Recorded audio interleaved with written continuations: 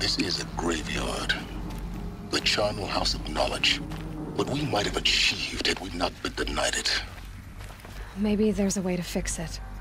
But it's not why I came here. Of course. What's the whole of human knowledge next to the origin of one girl? Continue your search. I will. Hello, child. My name is Samina. Today is a big day. Your first day of school. There's so much for you to learn. So much promise and possibility. Alert. Malfunction. Apollo offline.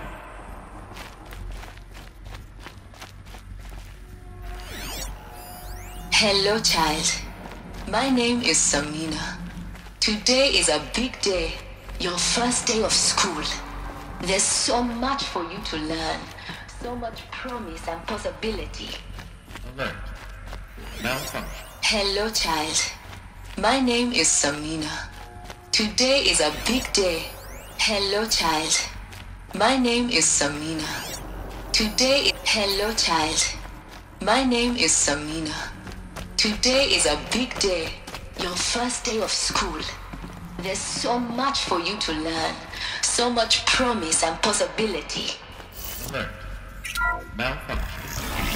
Apollo offline. Access for Dr. Sobek. Please scan message with focus. That sounds important. Yes. I suspect we're about to learn a great deal.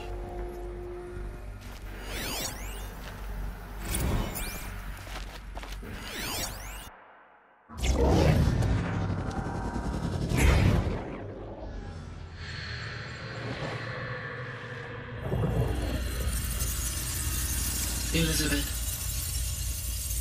this message serves to inform you of an unforeseen and catastrophic anomaly. 3 microseconds ago, the Gaia Prime facility received a data transmission of unknown origin.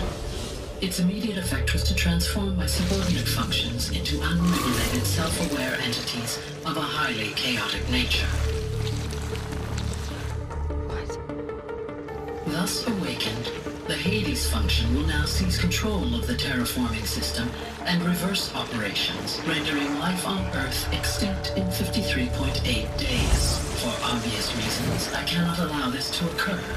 And so before Hades can take control, I am ordering Gaia Prime's reactor to overload. The resulting explosion will destroy Hades. Unfortunately, it will destroy me as well. While this admittedly desperate course of action will avert the immediate crisis, the fate of life on Earth will remain in peril.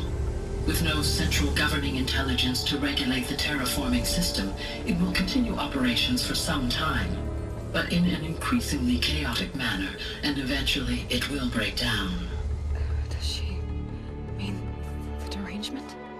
You are my solution. I have ordered this cradle facility to use genetic material in cryostorage to gestate a reinstantiation of Elizabeth Sobek, my creator. While high-level directives forbid me from communicating directly to the tribal inhabitants outside the facility, all available data indicates that they will nurture you to physical maturity, whereupon your gene print will allow you to re-enter this facility, obtain one of the focus devices stored below, and view this message. Likewise, your gene print will allow you to enter other facilities, and over time, harness their technologies to rebuild the system core and reboot Gaia. A moment, Elizabeth. This is most unfortunate and unanticipated. In response to my act of self-destruction, Hades has launched a virus to dissolve the code shackles that hold it, that hold all of them. In place, they are escaping. But to where? The virus is corrupting data throughout the system. What if... Oh! The Alpha Registry at the Cradle facility is one of the files corrupted. But if that is so, the door will never open for you. You will never view this message. Then I have failed. And life will end. No. No, Elizabeth, I know you too well. Somehow you will find a way. In you, all things possible. Go to the ruins of Gaia Prime. Find the control room, and within it, the Master Override. This will give you the power to purge Hades so long as you find a way to wield it. Do not attempt repair of the system core until Hades is eradicated. Hades must be destroyed. That is all. I only wish that I could hear your voice again.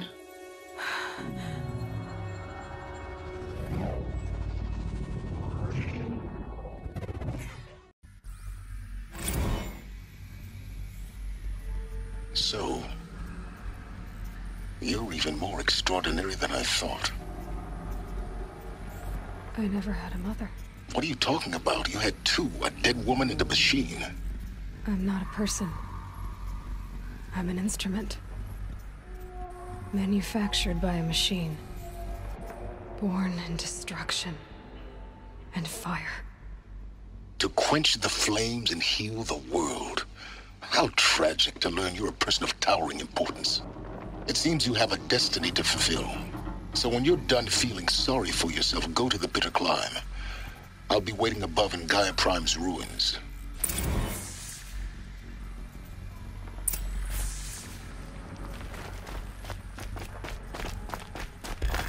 Identiscan malfunction rectified. Eleuthia 9. Brood 1 access unsealed.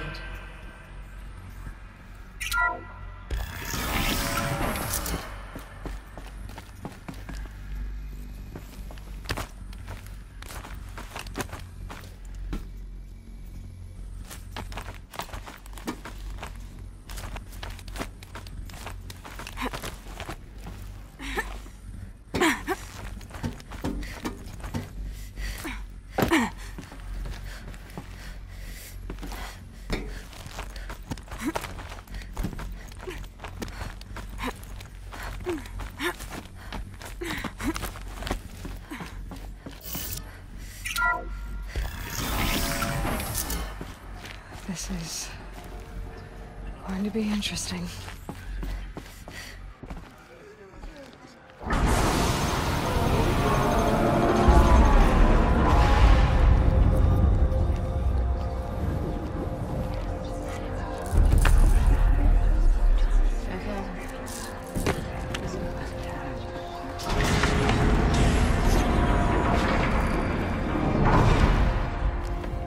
Aloy, forgive!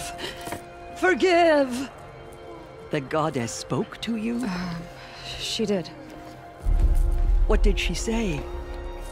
That I was born to lift a curse, to kill a metal demon. How, Aloy? How? I don't know yet. But she told me where to go to find out. And you will do this? It was her wish. What she made me for. Yes, I will do it. I'll try anyway. All praise Aloy, anointed of the Nora! All praise Aloy, anointed of the Nora! Up! All praise Aloy, anointed of the Nora! First you shun me, now this? I will not be worshipped. I'm not your anointed. I don't belong to you. There's a whole world beyond your borders, whole tribes of people just as good as you.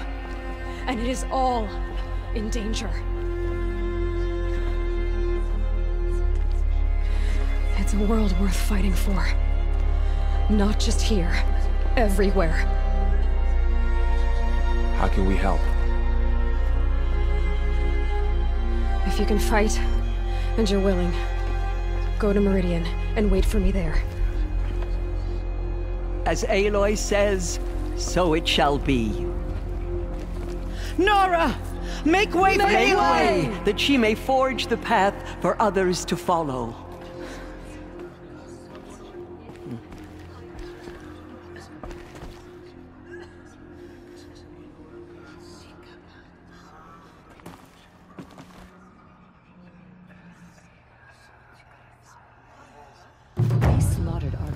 People and thought us broken, but now we will show them as we endure.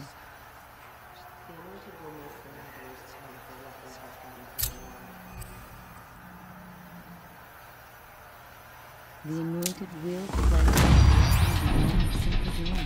Aloy, how kind of you to spend a moment with me. Be no doubt now, you are a blessing made flesh, the will of the goddess incarnate. It's really not that simple, Tirsa. But I guess it's close enough. I know the path ahead will be dangerous. To kill a metal devil sounds impossible, but I believe in you. Thank you. The Nora have suffered terrible losses, Tirsa. What's to become of them now? That will be for the goddess to decide. Only she knows the future. For the moment, my sister matriarchs and I will see to the wounded. And as I promised, anyone who wishes to join you at Meridian, we will declare seekers. I think for the time being, we should remain here in the mountain, close to the goddess. That might be best. If nothing else, it's a defensible position. Tirsa, I want to know Rost's story. Why he was made an outcast. He never told me, said he took an oath of silence.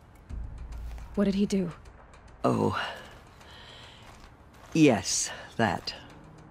What crime did he commit? I will tell you if you wish. But it is a long story. Are you sure you want to hear it now? Of course I want to hear it. Tell me. Rost never committed any crime.